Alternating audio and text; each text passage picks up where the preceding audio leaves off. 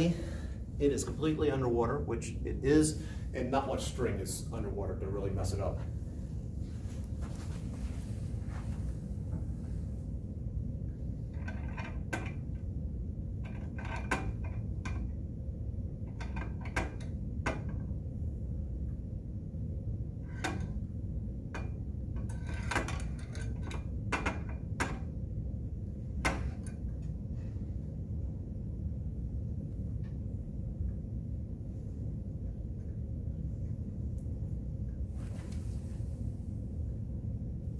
And it's going to be somewhere around there.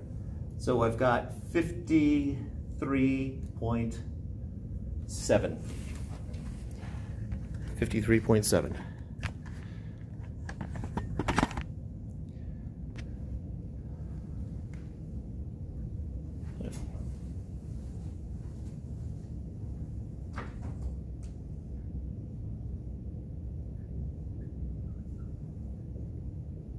Mass. Block. Water. All right. So from this, we should be able to figure out what the volume is. Before, we were trying to figure out what the effective mass would be, but this time we actually found the effective mass, and we can find that.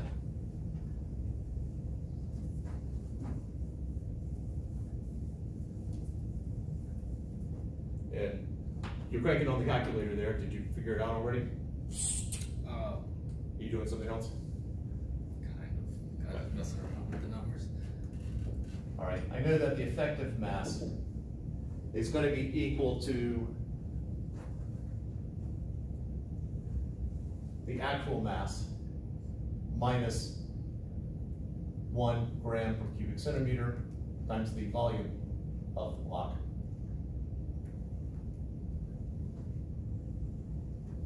And so I have 53.7 is equal to 85.2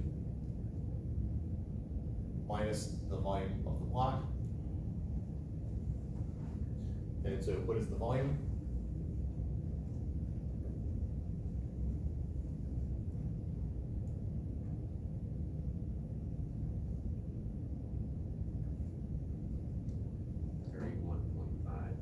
What'd you get? 31.5. What would the units be? I don't know if I've been fast and loose with the units here, but.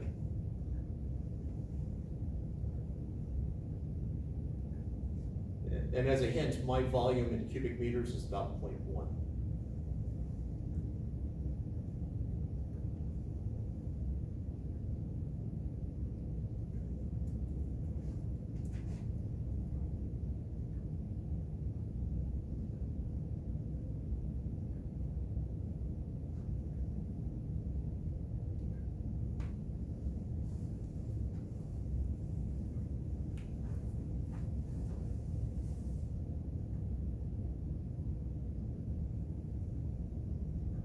Centimeters cubed? Yes, it is.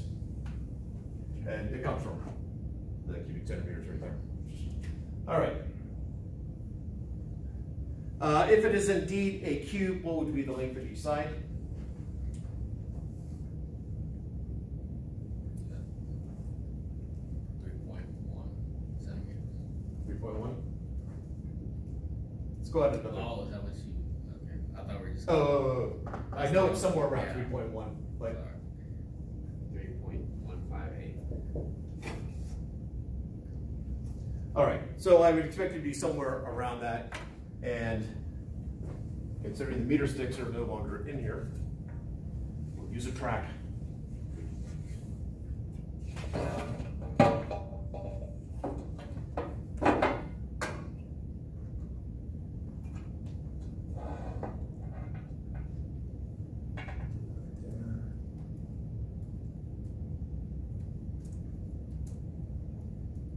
Well, it is 3.158 centimeters.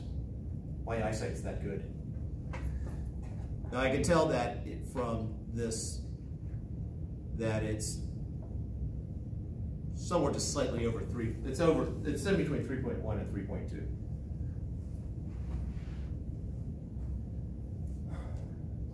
You did a measurement of one of these cubes. Yes. And it was, again, somewhere in that range. Complete side note, any of you drink Pepsi? Like a 2-liter bottle? Is that a yes, you'll take it if no one else will? Okay. We ordered takeout and it came with the food, but I don't do caffeine and my wife doesn't really do sodas. So.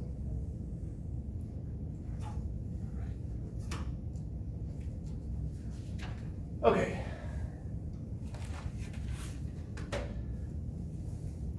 Onward. Next up, in the whole example, dealing with all of this stuff. Are there any questions before we get to diving Tony? Was that the aluminum block? Yes. Yeah, we had gotten 3.16 on all sides. Boom. Nice.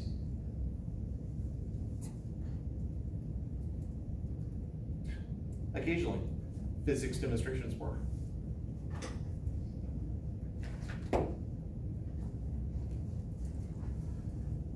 All right, diving Tony. I call it diving Tony because years ago, and it was one of the prizes that you got from a box of Frosted Flakes. It was Tony and not an eyedropper. Eyedropper works actually a little bit better than Tony did. But it's some years I got better sleight of hand than others. I'm not going to bother, but you can just, come on, there we go. Make it drop.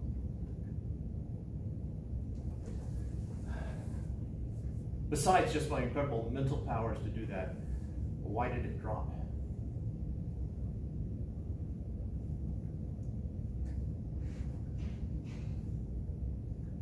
Did you see what I did with my hand? All right. I squeezed the bottom. As I squeeze the bottle, the stopper falls. And there's some ideal where it will just say hovering there. Why does squeezing the bottle cause the dropper to fall? Because it increases the density of the water slightly enough for it to be heavier. All right, if I take that water and I put it down 4,000 meters below the surface of the ocean, the density of the water changes by 1.8%. My little bit of squeezing right there, you think is, I'm going to say it's not sufficient enough to change the density of the water. I can make the claim that water is close enough to incompressible. Changes the pressure in the bottle. All right, so I changed the pressure in the bottle. How? I wasn't touching the stopper. How did I change the pressure in the bottle?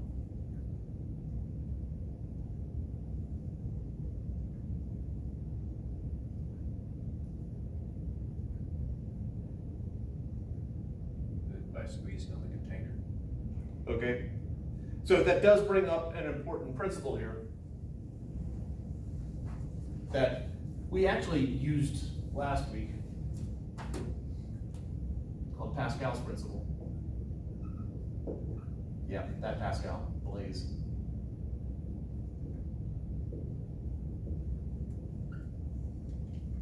Is that when you apply pressure to a incompressible fluid, that pressure is extended throughout. So I was only touching the surface, well actually I was touching the bottle which touched the water, but when that pressure from the bottle exerted pressure on the water and the water had nowhere to go, that pressure was distributed throughout. So external pressure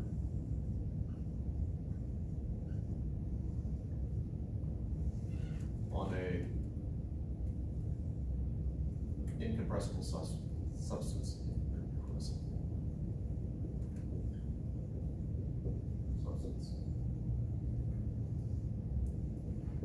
Is distributed.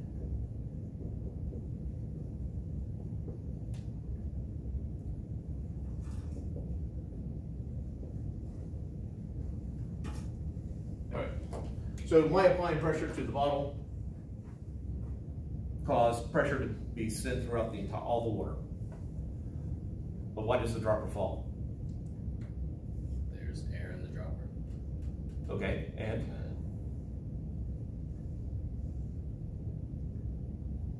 Does the pressure exert force on the, or pressure on the actual dropper, which then compresses the air, increasing its density? Well, if the pressure is distributed throughout, then I'm applying as much pressure on top as the bottom. So do you want to extend it, or are you, I mean, are you just applying pressure to the whole dropper effectively, which then compresses the air inside of it, and which increases the density of the air? do you think the density? Then yes, it would increase the density of the air. I would contend that the air density is minimal.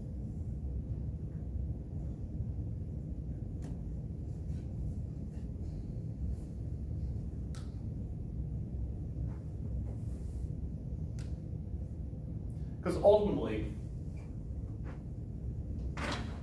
what is the mass? I mean, I've got weight acting down, and I got some buoyant force acting up. Sitting right there. This weight is mg, and m is really mass of the stopper plus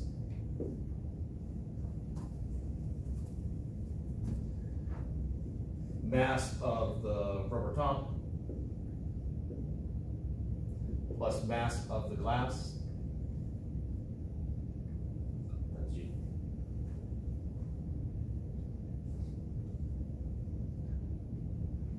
So even if the air compresses, plus mass of the air. So even if the air compresses, the mass of the air is not changing. Unless it's got a bad top and the gas, you get gas, you would see gas bubbles coming out.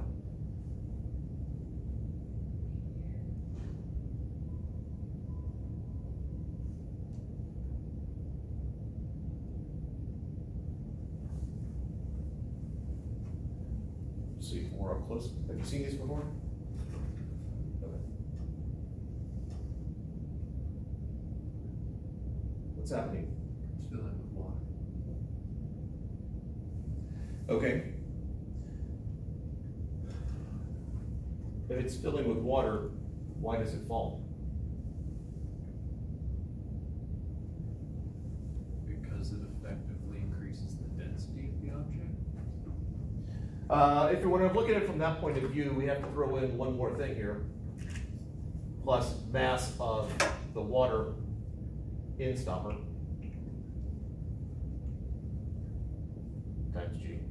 Okay, so from that point of view, we are increasing the overall weight by having more water in there. And the buoyant force stays the same. But if we don't include the water as this part of the stopper, because if I pulled the stopper out, dried it off, you wouldn't go, well, that's not a complete stopper. It doesn't have, or eyedropper. It doesn't have, eyedropper is probably a better word. I don't know where that came from. Dropper. That's what I was looking for.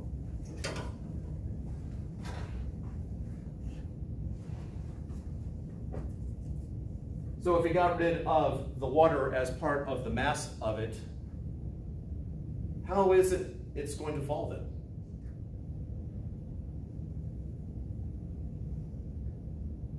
And what Michael said is one of the ways of looking at it. I'm hoping for you to look at it a slightly different way.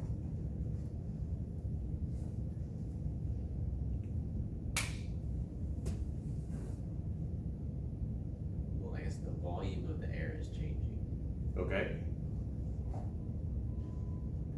And That's related to density. but if we look at it from a force point of view, the mass of the air is not changing, just the density of the air.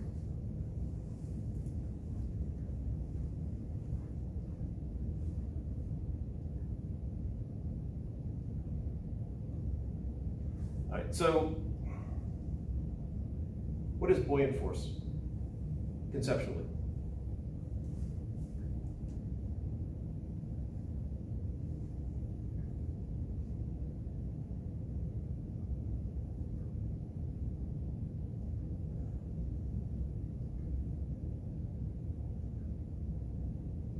It's the force that makes less dense things go up in fluids. Okay. I'll go with the spirit of that.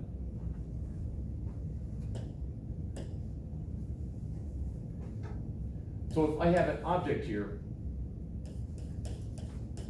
of some volume of object in a fluid, what is the buoyant force? The magnitude of the buoyant force? Is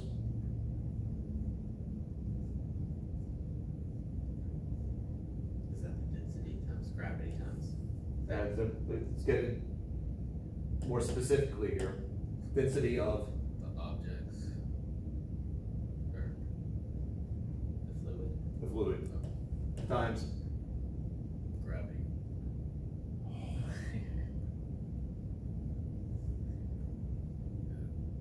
Acceleration. There we go, okay. And then the other missing piece, The depth. not the depth, Volume. volume of, The object. yeah, that's where the object comes in. Depth, that was the pressure. Volume of object. All right. What is this?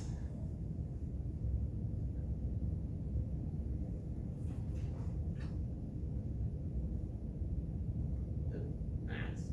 Of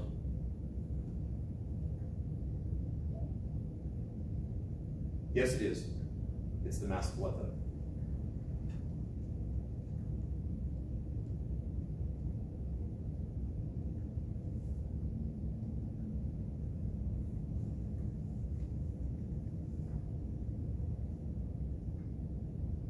Right, density of fluid times the volume of the object.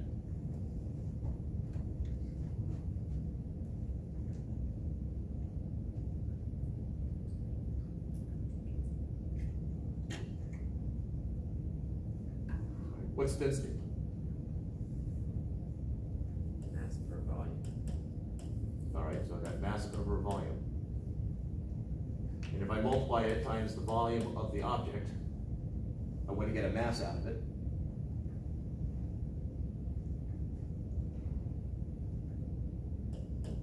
That's mass of fluid.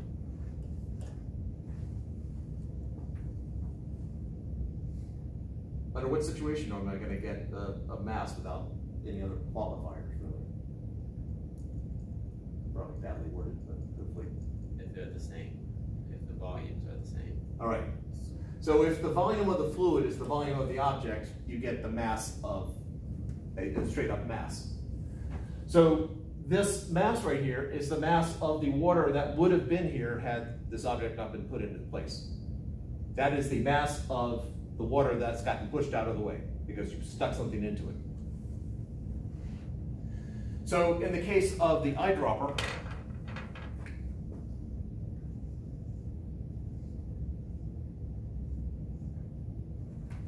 as water fills into it, you're displacing less water. Because you're displacing less water, because there's less water getting pushed out of the way because of the stopper itself. This is where I don't have the water as part of the mass of the stopper.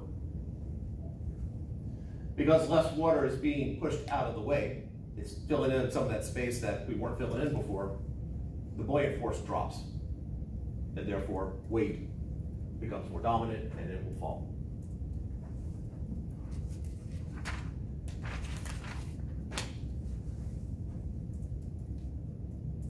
Questions here?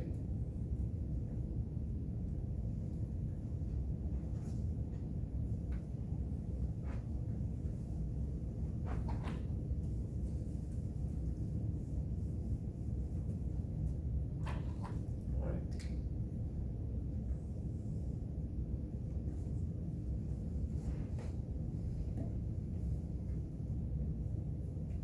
I have a balloon that is floating right here.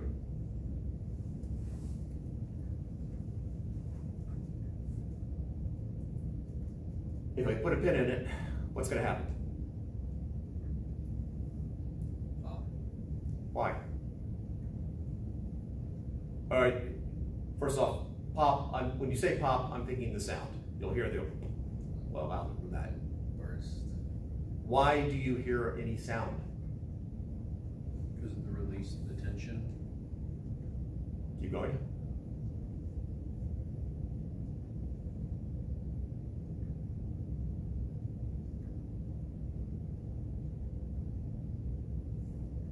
Well, isn't it the pieces of rubber or whatever hitting itself when it compresses suddenly? If I took a rubber band and I snapped it and I cut it, am I gonna get that loud bang? I guess not. What causes sound?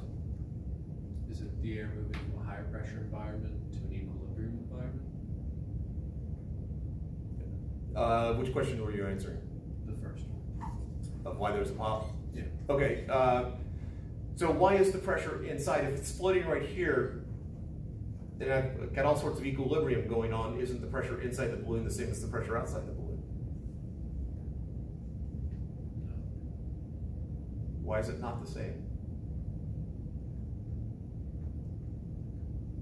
Because the air has been compressed by the tension of the surface of the balloon. Why is the balloon not getting bigger then? Because of the tension on the latex. Okay, I'll go with that. The look you gave was one of, didn't I just say that? I'm just thinking how to best voice it. So if you look at a balloon, you do have forces going both ways. You have the particles hitting against the inside, particles coming in the outside, and so occasionally I'll see that the balloon will expand until the pressures equalize. They don't. So if you're looking at a point on the surface right here, you have this force coming from the gases inside. So I guess if I look at it infinitesimally small piece of it, P inside dA. I have this force coming from the outside, P outside dA. But I also have the tension from the latex.